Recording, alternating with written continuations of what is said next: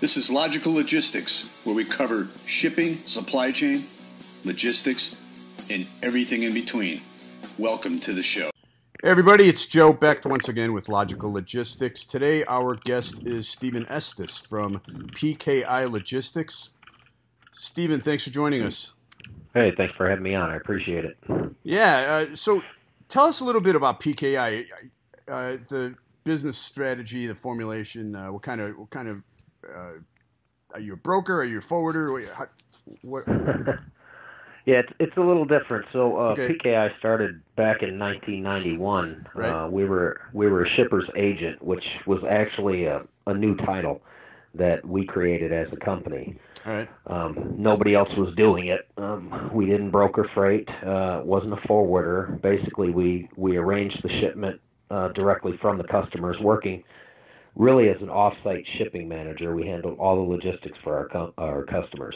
Okay. So the way that we did it is we charged the customers a flat fee for our service, and then went ahead and advertised and covered the loads on the boards or with carriers that we knew, and the customer paid the carrier directly.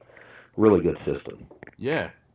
So it's a flat fee. Mm-hmm. Yes, sir. Is it on a monthly basis, or how? No, we break it down by the load. Yeah. It's a flat fee per load. Okay. It comes in way less than what an average broker would charge on a load. Yeah. And the way that we're able to do this is that I have a company that has zero debt. I have very low overhead. Yeah. My salespeople, employees work strictly on a commission basis based on the sales that they make, which is all factored into the flat fee service. And what's interesting about the flat fee, the reason that we did it this way, a lot of times what happens with brokers is, since they charge a percentage of the load, as their fee for running them, it kind of behooves them to get the most money that they possibly can to cover a load, because they're going to make more, per load. With us, the flat fee remains the same whether the load costs $1,000 to move or $5,000 to move. Yeah. That fee doesn't change. So what that does is that gives us the motivation to get the loads at the lowest possible cost, so that the customer gives us return business. And that's kind of the model that we've worked on ever since '91. Fantastic. Yeah. Now, a couple of years I did register as a broker. We're fully licensed, insured, bonded, all that good stuff. Probably overinsured, actually. Yeah. But Who the reason isn't? that we did that is because our customers had requested it, mainly due to the billing side of it, because they didn't want to have to write 2 checks on every load. Okay. All right. Interesting. Yeah. So yeah, it's a lot different. It's a lot different from pretty much any other model out there right now. And to our knowledge, nobody else does it, this way. Yeah, it's fascinating to be able to talk to someone that's so revolutionary in the industry like that. Well, go on. I'm sorry. Yeah, go ahead. Sorry. Oh no, go. You go. No, I was going to say, the original founder of the company, he had been in the freight business for 40 years before he started the company. He'd done it all: trucks, rail, ocean, everything. He'd worked for some of the biggest companies in the country and in Canada. And what he had seen over that time was, there's a lot of greed, there's a lot of dishonesty in the business, and it felt dirty to him, which is why he started his own company, which was PKI in '91. And by doing the flat fee service, it took away all that possibility to be dirty. You can't cheat the customer, you can't cheat the carrier, because the billing is completely transparent. Everybody knows what everybody else is getting paid. Yeah. You know what I mean? So it just makes it more honest. And, there's enough freight out there for everybody, in my opinion. You don't have to go in and try and steal everybody else's business.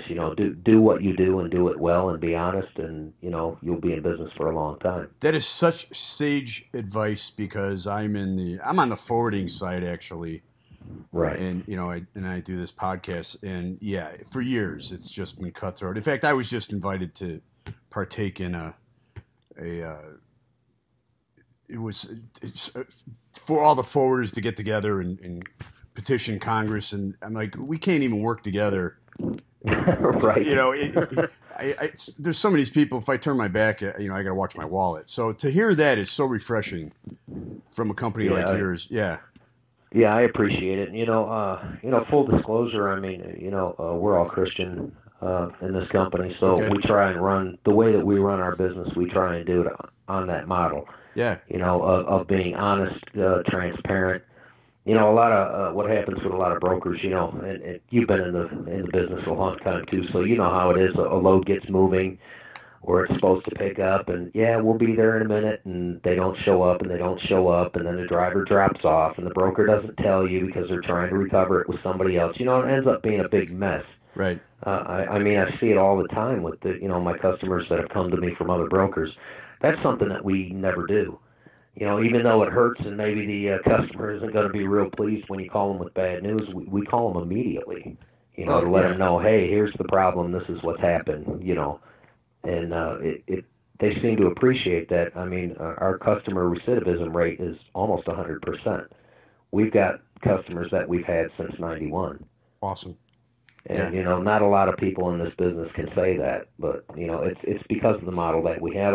And I don't mind sharing what we do with somebody else. I'm not concerned about anybody taking our business model and running with it. I hope they do.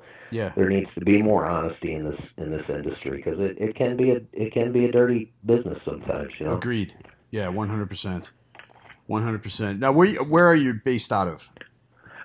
We are in Tennessee, in Morristown, Tennessee. Okay. And where is Morristown? Refresh me. I know Nashville, I know Knoxville, I know Memphis. It's closest to Knoxville. Okay. About an hour and 10 minutes from Knoxville, I'd say. All right, great. So, obviously, the big elephant in the room is what's happening to our economy right now, and yes, the sir. COVID-19. What's your take on it? Okay, well, my take on it, first off, I'd like to say thank God that the economy was doing what it was before this happened, or it would be a whole different ballgame right now. Oh, yeah. I was in a unique position to where I kind of had some inside information about this virus and how bad it was, because, I have friends in Asia.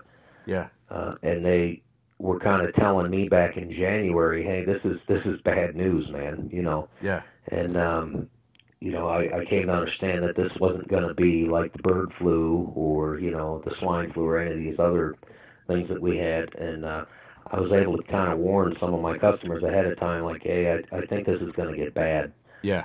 And I figured it was. I didn't think that it would shut down quite as hard as it has. But, at the same time, it's probably for the best. Yeah. I think that the country's going to be back open for business by May 1st. I have it on pretty good authority that that's going to happen. Okay. I trust what the president's been doing, the vice president. They've got some pretty smart people working on this, people that are smarter about it than me. Sure. But, I've not to toot my own horn, but I've been pretty right about these things over the years, and I think we're looking at May, maybe when we start to get back to some normalcy. Yeah, and it's going to be something I think we're going to ease back into. It's not just going to be all of a sudden we're going to ball games and restaurants, and it's going to be things that, and people are going to be reluctant to go to these places too. I work out constantly, and I'm going to be very diligent. I am anyway, but now I'm going to be even more diligent if I go back to the gym or when I do. But, right, of course. Yeah, no, it's great. It's really refreshing to talk to someone in the business that has your outlook on the way to do business, and it's really great to hear. Outside of that, before we move on from the whole COVID-19 issue, I will say, as tragic as it's been, and there's been death and a lot of sick people and everything, I think aside from that, in the long run, it may turn out to be more of a blessing than anything else. We have a supply chain right now that's highly, highly reliant on foreign sources for our consumables. Right. And even the companies, the manufacturers that are here in the United States depend heavily on, raw materials and parts that are coming from other countries. And I think that from what I'm hearing, there's going to be more of a shift to domestic production and domestic acquisition of raw materials and parts, which in the long run I think will be far better for the economy. It'll take the transportation and logistics industry up into new plateaus, I think. Yeah. Because the demand for transportation that's going to come when this is all over and we start to retool here at home, I think is just going to be a boon for everybody. Now, like I say, of course, I feel bad for anybody that's gotten sick, and there's a lot of tragedy around that. But in a lot of these bad things, there is a silver lining. I think that's something that we can look forward to. I think when this is all said and done, we're going to come out stronger than we've ever been. To be honest with you, I tend to agree with that, and I'm not a pessimist, but I'm a skeptic. But the logical part of my brain agrees with you. Yeah. I mean, I spent a large part of my life looking at numbers and trends like this, from other positions that I've had, and my education and everything. So I'm kind of drawn to watch these things, and I think that in the end, it's given everybody pause to look at how we create things, where we get them from, how our supply chains are set up, who we depend on, and who we should depend on. Yeah.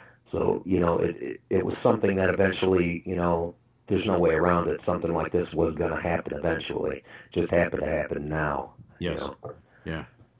Well, Stephen, I can't thank you enough for joining us again. What's the best way for someone to reach you and PKI? Sure, I can give you a couple of ways. They can always call the office at 844-391-8819. We're at our desks from 7 in the morning till 7, 8 o'clock at night. So, and if we're not at the desk, the phones are always forwarded, so you always get a live person. All right. You can also go to the website, which is www.pkilogistics.com. Okay. And that's logistics with an S. You can also email at Stephen, STEPHEN, at PKIlogistics.com. I answer all emails personally. Excellent. Stephen, thank you so much. I hope you have a great Easter. You too, sir. Yeah, and hope to talk to you soon. Thanks for joining us. All right, call anytime. All right, bye. Thanks. Hey, thanks for listening to the show. If you want to drop us a line, email us at becht5@comcast.net. You can leave comments, or if you want to be a guest, becht5@comcast.net. Also, make sure to review us on iTunes or other media outlets that we're located on. Special thanks goes out to Anthony B., my producer. And we'll see you next time on Logical Logistics. Click the subscribe button for new videos every week and download us and review us on iTunes. Visit www.beslogistics.net for more logistics, transportation, and warehousing resources. Thanks for watching.